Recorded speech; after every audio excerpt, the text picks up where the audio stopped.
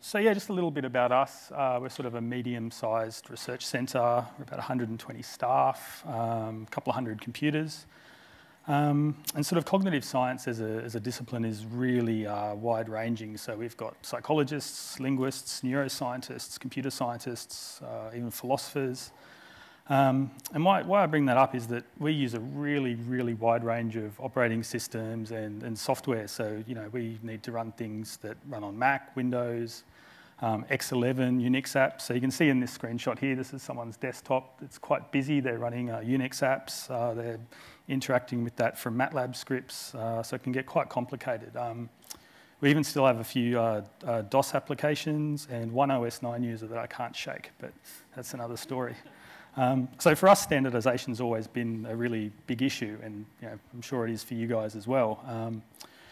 But for Windows on our desktops, we've standardised on Bootcamp for everyone, which is probably a bit unusual, but you know, we've got some reasons why we've done that, just to go into the history of our centre. I've been here for a long time, so sort of in the early days, people tended to have a Windows or a Mac computer.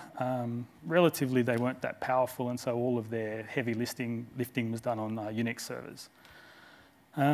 As things moved on a bit, people started to have two computers on their desktops that have a Windows computer and a Mac computer, and there was this idea that your Mac computer now had OS 10 was sort of a portable Unix, and then the demand on our Unix servers really sort of started to go down, but our hardware costs were going up quite dramatically at this time. But you know, everything changed when the Intel Mac came out. So you know, people started to get everything they needed on one computer, but the way that we were deploying Windows was really varied. So you know, some people ran Fusion, some ran Parallel, some Bootcamp. It was becoming a bit of a support nightmare, and we still had lots of Windows PCs kicking around the place as well. So it was about 2010 we decided to just, you know, give everyone Bootcamp and make that our only Windows deployment on the desktop. And that's even for people who don't use OS 10. So basically, someone turns up, they're given a Mac, and they've got, you know, all the OSs they want, and even the ones they don't even know they need yet. But look, before I go on any more, because it gets confused quite a bit, I'll just briefly go into what Bootcamp is. As a term, I'm just referring to anything involved in making Windows boot natively on your Mac. So, you know, that can be, you know, Apple's changes to the firmware, their Bootcamp assistant for installing it, their packaged set of drivers that you need to install after Windows is installed, and even the little Bootcamp utility in Windows that allows you to reboot into OS 10. But importantly, when you're dealing with your users, you need to sort of know what Bootcamp isn't. So a lot of people will think that when you say you're giving them a Bootcamp Mac, that you're giving them something virtual. So, you know, tell them up front that's not what this is. And it's nothing to do with, you know, other Apple apps for Windows. But importantly, tell them it's not magic, because there's this idea with users still that what you're giving them somehow isn't real Windows. It's you know, pigs had to fly for this to get onto their Mac, but that's just not true. And I'll come back to that a bit later. But you know, you're probably still thinking, you know, why not use virtualization? It's really cool and it's really easy. But in the field we're in, we really care about timing and milliseconds. And you know, the science we do means the computers have to be very accurate, because we're measuring responses that your brain is making once it's shown various things on the screen. So even though most of our desktop Macs are not collecting, you know, data for science, they're sort of our piloting workstations that people use before they go to our labs, that are still PC-based, because lots of our labs, you know, we need very expensive expansion cards and things that are never going to have Mac drivers, so they're still PCs. But anyway, lab space is limited and precious. We want people to work from their desktop to get ready for that. So we needed to emulate the lab somewhat. So I don't know if you can see that screenshot, but even on a virtualized machine, the hardware, so the video card in that screenshot is still very much emulated. And emulating is slow. You know, companies like VMware will tell you how great games run on their software, and that's cool. You know, you can trick someone into thinking, you know, the refresh rate's fast enough, but when you're dealing with science, it's not fast enough. You know, so we have to strive for millisecond accuracy sort of at all times. And just to give you a demonstration of that, there's this tool we use called DMDX, which is what we show our stimuli with and record the responses. So on this left screen here is, it has this component called TimeDX that basically you can use to calibrate and test out how good your hardware is for what you need to do. So on the left here, I think it started, so we're running this tool TimeDX that tests the card. And so you can see this is measuring the refresh rate, and you shouldn't be able to see those little things flickering. So at 60 hertz, that should be a nice blur. So straight away, you can tell this is pretty garbage. And then we'll just kick off a more advanced test that's basically just running an internal clock, and that's telling you how many times the screen's been refreshed, what the refresh rate is in milliseconds, and you can see that's changing, which is terrible. That shouldn't be the case. And then it's telling you, do I think I'm doing this reliably? And you can see the error count is rocketing up. So you couldn't use this for science. So, and just to hammer the point home, this left window is the exact same computer, but running the same tool natively in Bootcamp. So you can see the refresh rate's locked on to 16 milliseconds, 60 hertz, and there's 0 errors. It's very accurate. So that's why Bootcamp's important to us. And so, it's good that we're using Bootcamp, but what was wrong with our old way of deploying Bootcamp? And the truth was, every time Apple released new hardware, we had to run up a big new monolithic image. And so you can see after a couple of years, we had heaps of them. We weren't maintaining them really, so a year or two down the track, they weren't useful anymore. And we were using quite a few different tools to make them. So it was getting very hard and expensive to maintain. And although there were benefits in giving everyone Bootcamp, we were getting some complaints back. There was this idea of real Windows again. So every time something goes wrong with Windows, people were blaming Apple, which was kind of weird. And some of these problems were our fault too. Like once or twice we got new iMacs and deployed the images for the old one because we didn't realise that Apple had updated the model. And then also when our campus changed to Active Directory for authentication, it exposed some real-time synchronization problems that we had, and we had to fix that. So what were our goals for making this better? Basically, we wanted to get to having one universal image, so one image and deploy it on any Mac hardware that we had or potentially get in the future. We wanted to go to Windows 8.1 because we don't want to live in the past anymore. And we want it to be driverless, so that enables us. If we can get a driverless image that downloads the drivers when the machine's first booting up, then in theory that works for any future hardware that comes down the pipe from Apple.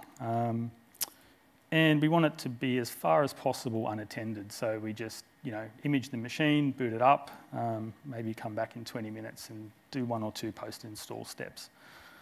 And we didn't really want to invest in new management tools. So we already had a couple of things and we wanted to keep using them, but I'll come back to that later. But we wanted to use the tools we had a bit smarter.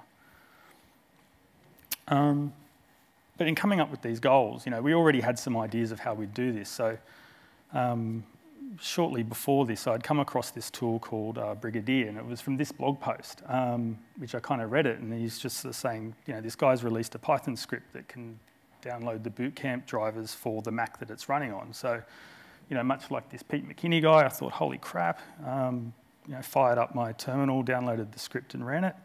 And sure enough, it started doing exactly what it promised to do, which was, realise what sort of Mac it was and download the Bootcamp drivers. So we thought this would work pretty well for what we're doing. But just to say what Brigadier is, because it's important to the workflow, it's a Python script made by this guy called Tim Sutton. It downloads the Bootcamp drivers for whichever Mac it's running on at the time. Optionally, you can tell it to go ahead and install them, which is very useful. It only works for 64-bit Windows, but this isn't a problem to us because Apple only provides drivers for 64-bit Windows for Windows 8, so no problems there.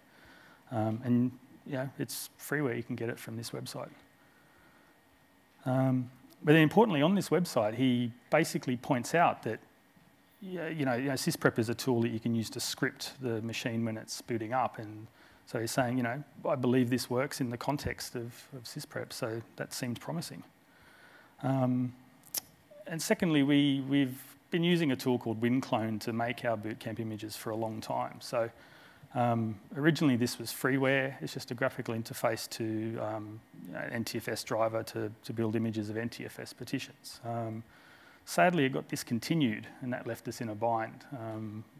We had to sort of do a few hacks for a couple of years to keep using it, but right when we needed it to, triumphantly, it came back, and the author brought it back as a commercial package. You can get it from this Two Canoes website, and it's really actively developed now, which is good news. So these are some of the things it does. And then lastly, we found out that you can use it to create Apple package installers of your image. And so theoretically, if you've got a package installer, you can do a lot with that. You can see that it's $4.99 for a site license, so it's pretty cheap. Just go ahead and get the site license. I'll come back to why later. So yeah, you will use that to make package installers. So what did we do to go ahead and automate this process? So, first thing you got to do is build your reference computer, the one that you're going to copy to everything else. So, as long as you can find it on this Apple website and it supports Bootcamp 5, which is the Windows 8.1 drivers, go ahead and get the newest Mac you've got and install Windows on it. Really, if you can, build your reference computer on a model that has the built-in Ethernet, because Windows 8 already has the driver, a generic driver for that pre-installed, which is useful. So I'm sure most of you have installed Bootcamp before, so go ahead, insert your USB stick, build an installer, run through the Bootcamp assistant steps. So this is Apple's way of downloading the Bootcamp drivers. It's extremely slow. I don't know why this step takes about 30 or 40 minutes. You can't scale this. It's only for manual installs. So basically go ahead and install Windows as you always would. And basically when it's finished and restarts, we now need to interrupt Windows and tell it don't complete setting up, because we need to do some configuration before we image it. So once it's restarted and it's presenting you with the sort of the out-of-box experience, the first configuration screens for the Windows installer, you want to stop it. So basically, when you see this, press Control-Shift-F3, which interrupts it and goes into what's called audit mode. Audit mode just logs you in with the built-in administrator for Windows. If any of you do Windows as your job, you'll know this backwards. And so once you're in audit mode, you can basically configure user account settings in that mode, and they'll be applied to the default user template that every user that logs into the computers that you've made from this image, they'll get the settings that you change now. So now that you're in audit mode, you need to do a few things. You need to get online so you can configure it. If you have used a Mac like this Retina Pro that doesn't have an Ethernet built in, go ahead and get the dongle. That USB media you made earlier, the drivers for that are on there. You can go ahead and pull this file off and install it, but additionally leave a copy of it behind on the root of the C drive, and I'll come back to why later. You can make some changes now in the local group policy that will just make the Windows 8 transition a lot nicer for people who've not used it before and maybe don't want to use it. You can disable all those annoying first sign-in animations about how to use Windows 8, because if you're in a lab and you've used a different computer every day, you've seen it 20 times, you don't need to see it anymore.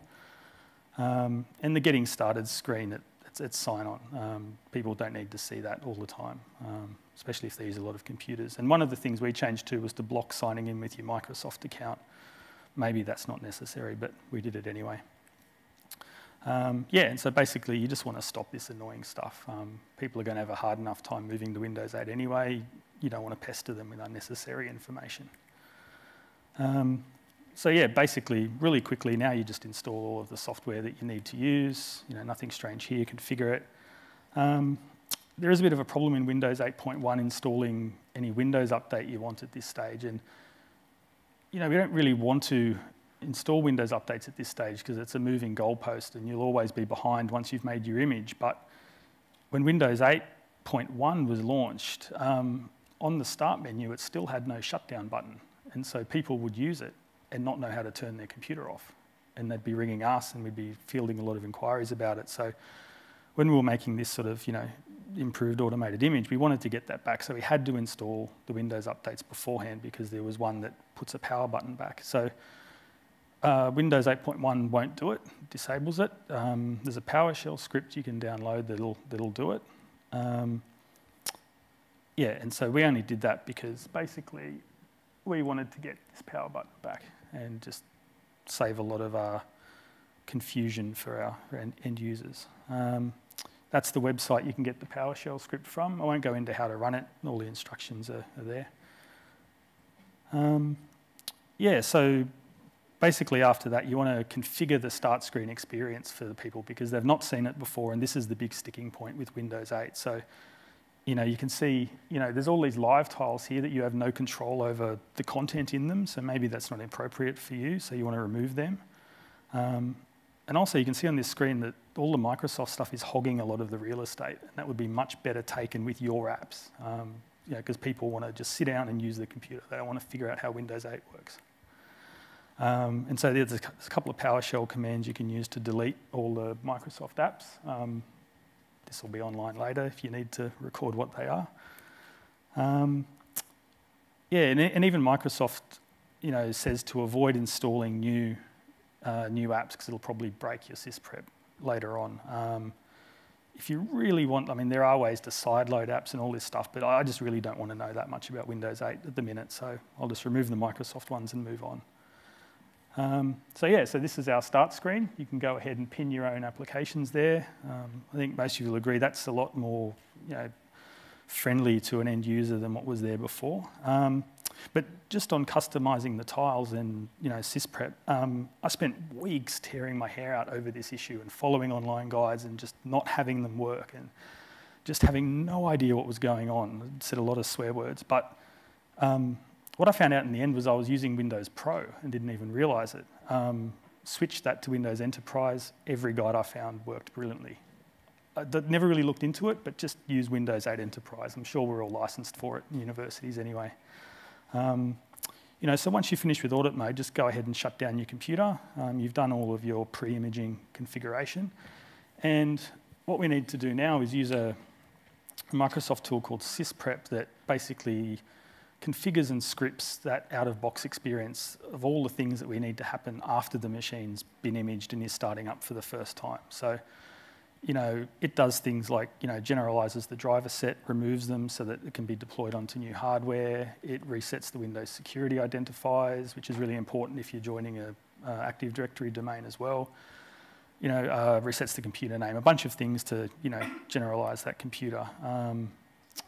It's in that directory. If you run it just, with no extra configuration, you get that screen, click OK, and you've got a machine you can image. But, we need to kind of automate this a bit more. So you can create an XML file, which is just a list of instructions for it to go ahead and run after it's been imaged and rebooting. So I'll just go ahead and show you how to do that.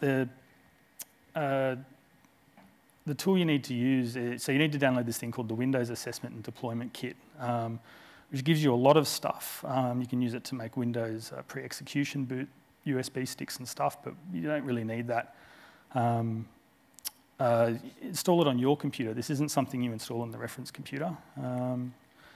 And the tool that we need to use in it is called Windows System Image Manager. That's what it looks like. It's a little confronting the first time you see it, especially if you're not a Windows admin like me. But basically all it does is it attaches to a Windows install media, builds a catalogue of things that you can configure, and then you basically drag those components you want to configure into a workflow, so in the middle, and then just tell it what you want to automate. I'll apologise for these slides in advance. They're quite boring, these next 10 coming up. I'll go through them quickly and just elaborate on the ones that are important for Bootcamp. So if you keep running sysprep a number of times on the same computer, eventually it'll stop working. So this skip rearm setting just tells it to ignore that. Don't rely on this. Before you sysprep the computer, make an image of it, you can always go back to it. basically things we need to do. So that audit mode administrator account we're in, it's got the name administrator like every other Windows computer. We want to disable that. So you can just tell it to go ahead and disable that. Yeah, Windows will want to automatically activate. We haven't even given it a product key yet, so we want to go ahead and just disable that. And so this step's important. So you want to tell it to copy the user profile that we configured in audit mode and make that the default for every subsequent user. So that's just the setting copy profile that tells that to occur. You can tell it what time zone to use, which is one of those screens that you would configure if you were setting up Windows manually. And when sysprep's finished, we want it to log in as a user to do some things later. So basically, we're just at this stage giving it the account credentials of an account to use. This account doesn't exist yet. We'll configure that later. So this is something that's specific to Bootcamp. So if you've got a machine that's been imaged and it's booting up, but it has no Ethernet card in it, it's not going to be online. So the idea that we could download the drivers will fail. So at this stage, that driver that we got before for the USB to Ethernet dongle, it's sitting on the C drive.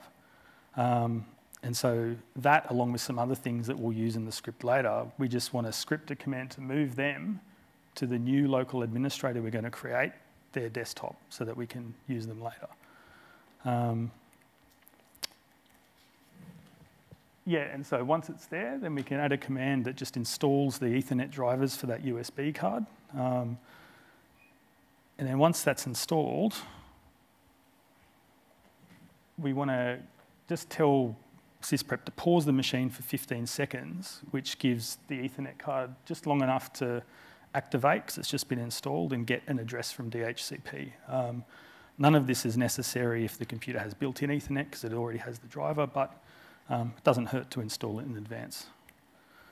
And so now that the computer's online, we can invoke this Brigadier tool to go off and download the drivers dynamically for the computer that's just starting up. So this Python script has a compiled executable you can download.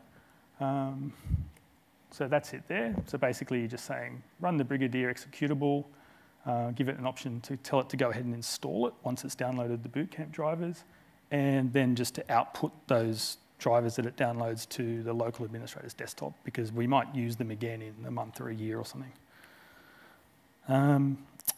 Brigadier claims to be able to download 7-zip. It uses 7-zip to uncompress the Apple packages, but we've found that this only works sometimes. So have 7-zip pre-installed. It'll save you some dramas. Yeah, so the Windows System Assessment Tool, you might have seen this if you're using Windows, this sort of assessment score you get that Windows uses to optimise how the UI is laid out and looks. We interrupted that when we interrupted the out-of-box experience. And so Windows doesn't know how capable the computer is. And because that's never run before, and it's only just had the correct drivers installed, we now just need to tell Windows, go ahead and run this, give yourself a score, and optimise yourself increasingly. This GUI, you don't see it in Windows 8.1 anymore, it's deprecated, but nevertheless, the technology is still there. So basically, you can add a command to your sysprep workflow just to go ahead and run that from the command line. And so I touched on time synchronization earlier. This was a big problem for us. So basically, what the problem is that OS X always assumes that the internal clock is in UTC, Universal Time. So, if it's 9 o'clock, OS X writes 9 o'clock to the internal clock. Then you reboot the machine into Windows. Windows basically assumes the internal clock is written in whatever time zone it's configured in. So if Windows is at 11 o'clock PM, Australian Eastern, which is 9 o'clock UTC, it goes ahead and changes the clock to 2300 hours, which is all right. Windows is quite aggressive when it's booting up of syncing the time with the domain controller, so you don't see problems. But the problem is when the Mac user reboots and OS X goes ahead and looks at the clock and says, cool, it's 11 o'clock, when it's not. So, well, sorry, it's not 11 o'clock UTC. And so then if you're trying to log into a Windows domain or anything that involves Kerberos, it's really time sensitive, lots of failures, people can't log in, blame Apple. But it's really easy to fix. So you can just set a registry key that tells Windows, work the same way as the Mac does, and just assume the clock's always in UTC. The registry key is called real time is universal, set it to true, those problems go away. As part of Bootcamp, Apple does install this Apple Time service, and if you look at the properties for that service, it claims to stop this from happening. I've never seen evidence that this works. So you can just go ahead in your workflow and disable the Apple Time service. It's a service that's not required. And when we're installing Windows, we want it to be optimized to get that fast timing. Any service that doesn't need to be installed gets disabled.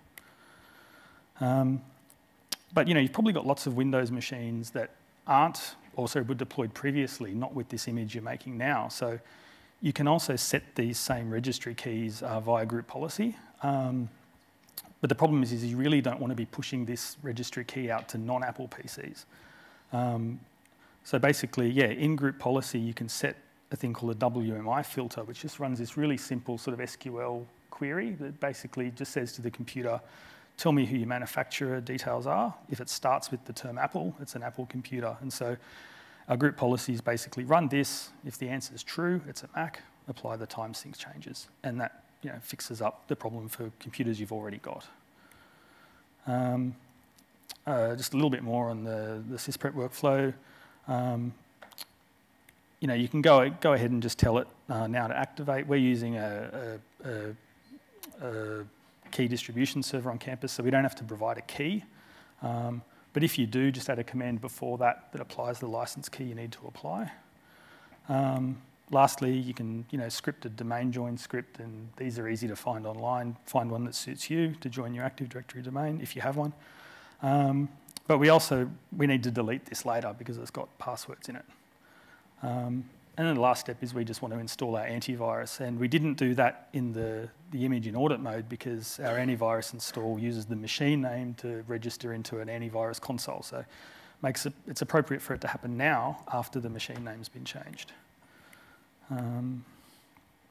Yeah, and then just lastly, there's a few other OOBE screens that we can just tell it to skip because they're not relevant to us.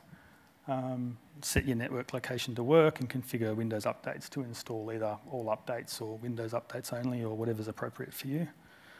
And lastly, we just give it the username and password for a local user account to create so that we've disabled the admin account. We want there to be at least one user there when the machine's finished. Yeah, so look, we've built our answer file, so what do we need to do to finish up? We just need to save that answer file, put it in the root drive of our reference computer, create a script that goes in this Windows setup scripts directory, which basically is just there. It'll be automatically executed when sysprep's finished, and it goes ahead and deletes any files you've left behind that have user accounts in them, password details that you don't want your end users snooping around and finding. So basically, on your reference machine, you've put all your sysprep information there. You can just go ahead and kick it off from the command line. You're just telling it to, set the machine up for imaging, and you want to make sure you tell it to shut down, because if that machine reboots, it's going to start configuring itself, and you've probably lost a lot of work, and you'll have to go back and start the whole thing again. So your image is ready, and so now we can look at the tools we use to actually create the image file that we're going to use. So we've always used WinClone. This is the new image for it. You can create basic WinClone images, but with those image files, you need to have WinClone on the machine to restore it, and it's a manual process, but you can do it. You can also convert those images into self-extracting images, so where you just move the image file to the computer and double-click it, and it will install. That's okay, but that's not really what we want either. You can also create Apple package installers from this interface. We'll go through that a bit later. And you can configure WinClone to remove very large paging files from the computer before you image it. We had an example of a lab where we had Mac Pros with terabyte hard disks in them, and when we petitioned them for Bootcamp, that went down to 500 gigabytes. But then the machines had 128 gigabytes of RAM, so it was creating 128 gigabyte hibernation files and paging files. So actually, one thing I didn't talk about was we've also disabled hibernation. But yeah, you can configure how Bootcamp works in the preferences. Yeah, and so you can delete these files, no problem. Windows recreates them and it boots up. So yeah, so and once you've got your WinClan images, it's not doing anything, really magical. It's just basically taking your, 10 or 20 gigabyte image and just wrapping it in a package installer. So as a result, they're really easy to create. You just tell WinClan, go ahead and turn the image I've already got into a package. It assigns package identifiers to the package, which is important if you're using deployment tools like Monkey or something that can query the receipts database. You can use this information to have those tools identify if you've already deployed Windows to a machine. And if you have, was it a version older or newer than the one you're trying to deploy? The Windows packages can also partition your hard disks for you. It's worth remembering that this is very destructive, but there's basically 3 ways of doing it. You can go ahead and have it just partition the drives of equal size or as a percentage of a whole drive. So you could have like a 50-50 deployment is what we generally do. And that last option, if you want to restore to partition 4, you might have a whole bunch of machines that you've already partitioned and you know which partition number is the one you want to restore to. So basically it's really fast because it's not creating the image, it's just using one you've already created. Yeah, and just quickly, restoring these things, you can use WinClone to just do it manually. Or what we want to do is, use our package installer for something. So, you can run it manually. It looks like any other package installer. Get warnings about it being destructive, which some people don't understand. And so things you can do after deploying your image, you can shrink or expand the size of the NTFS position. So when you're creating the image, you want to shrink it down to the smallest possible size because once you've imaged it, you have to have a partition bigger than the size of your image to be able to restore. So if you make a disk image of a 1 terabyte drive, you can't restore it to a 500 gigabyte drive. So, let WinClone sort that out for you.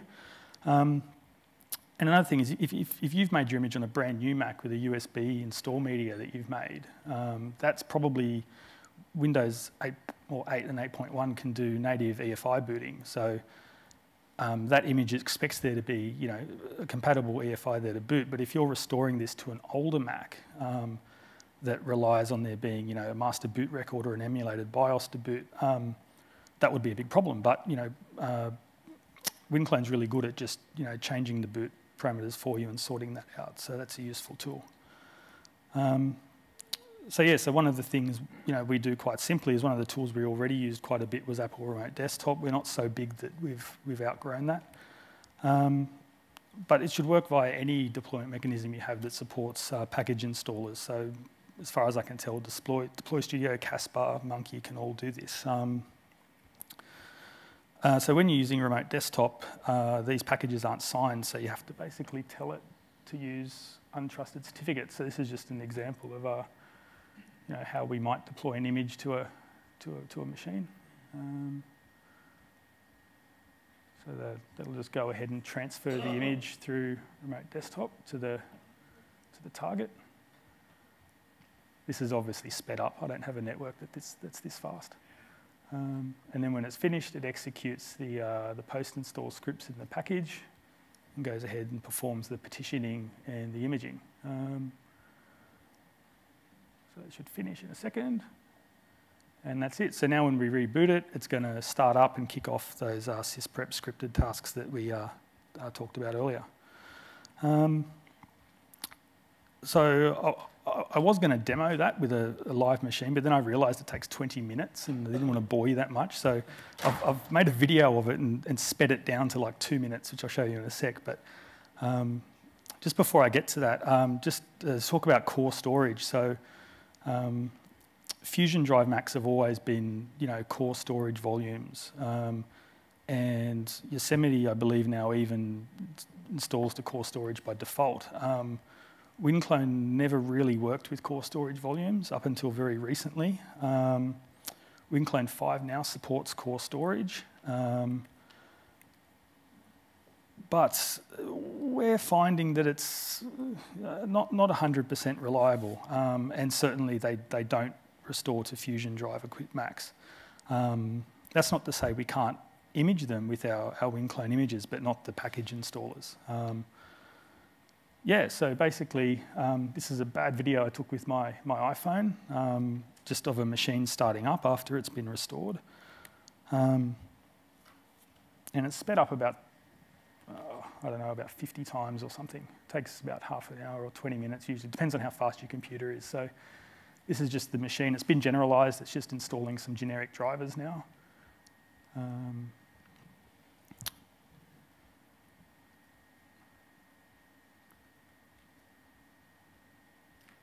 so, yeah, so it's rebooting.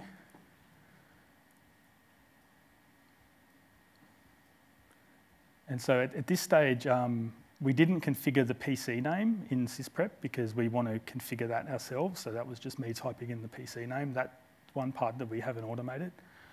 Now it's logging in as a user account. And this normally would be all you would see until it was finished. But as soon as the keyboard becomes available, I've just pressed Control-Alt-Delete, and you can break past this screen by going to Task Manager. And I'll just quit Task Manager. And so now we'll actually see what our sysprep workflow is doing. So this is it waiting for 15 seconds for the USB dongle to turn on and get an IP address. It's now invoking Brigadier, which is downloading the correct Bootcamp drivers from Apple Software Update. And so now 7-zip's going to start unpacking those drivers.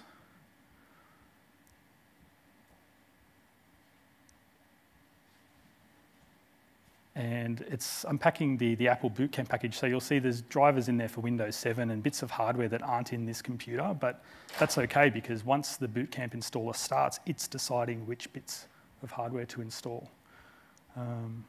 You can't really see that, but this is the Bootcamp installer starting. You'll recognize it if you've ever run this manually. So it's installing the NVIDIA driver. The screen should flicker. I think this is a 2011 MacBook Pro I did this on.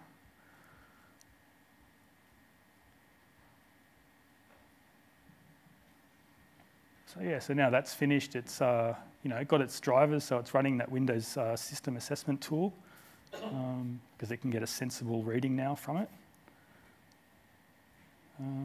So after that, it's just going ahead. Now it's joining our Active Directory domain. That was successful. And so now it's just going to go ahead and boot into Windows. And so you'll see in a second, it's a bit cut off, but those packages we wanted to be on the desktop are there. And well, actually, you definitely can't see it, but in the Task Manager, our antivirus is installing and doing those sorts of things. So, it was fairly hands-off for us, and we can just, come back and log out and it's ready for the user. Or in fact, in some cases, we might do this over the phone with an end user if they're trusted enough to type the machine name correctly and actually log out at the end and not exploit the fact that they're logged in as the local admin. Yeah, so that's pretty much it. The whole process has been useful for us. If anyone's got any questions, just let me know. Cheers.